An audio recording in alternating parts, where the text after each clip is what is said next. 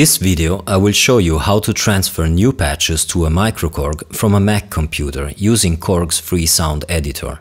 Check my other video if you want to transfer patches to an MS-2000 using the system-exclusive protocol.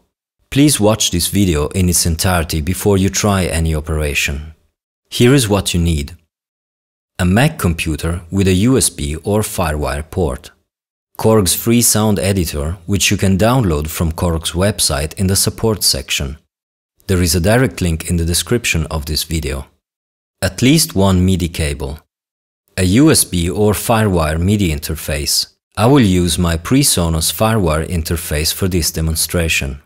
Keep in mind that most cheap USB to MIDI cables are not capable of handling the communication between your Mac and your Microkorg.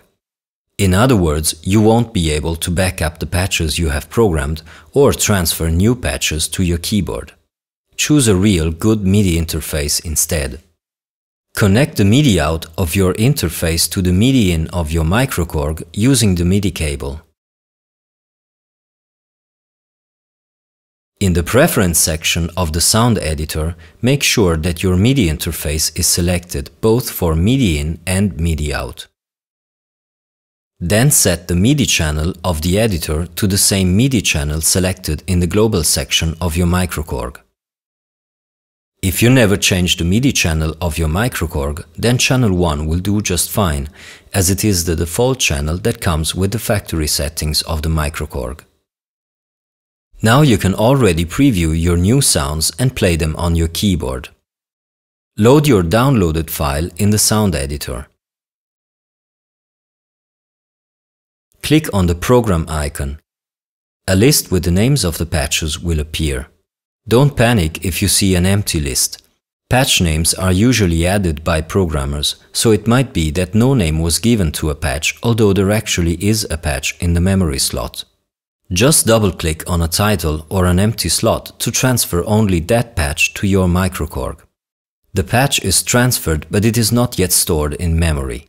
You can now choose a memory location and store it manually, given that the memory protection of the Microkorg is set to off.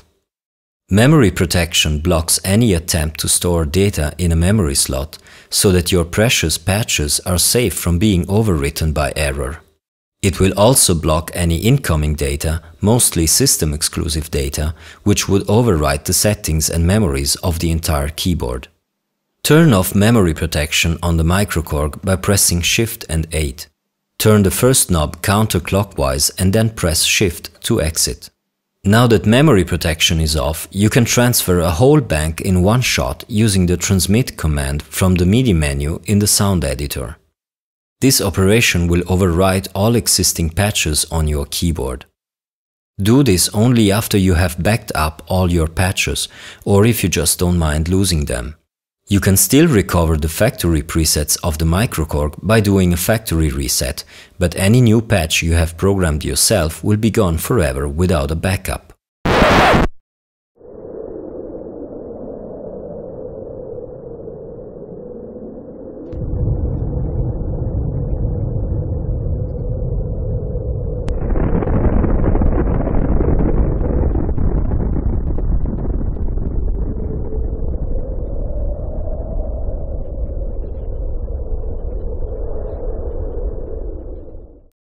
If you already have a MIDI cable connecting the MIDI out of the keyboard to the MIDI in of your interface, just use the Receive command from the MIDI menu to copy all your patches to a new file in the sound editor.